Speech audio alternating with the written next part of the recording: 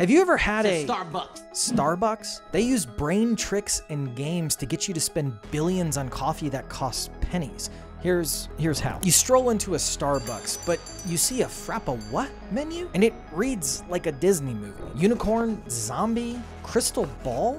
They're hitting you with novelty flavors on a secret menu. Shh. So your brain goes wild wanting the unique option. Oh, and of course you share it with your tribe on Instagram. Ka-ching. How often do you get to taste a unicorn? Now quick, choose a size. Tall, grande, venti? They're not being fancy. Starbucks wants you confused. Your brain twitches with confusion and chooses a pricier option. Now you need to pay. Are you a gold member? Your brain lights up like pumpkin spice. Buy 15 drinks, get one free? Rewards for being a member? Starbucks is layering your caffeine fix with dopamine. And it all works. Starbucks brews $33 billion per year.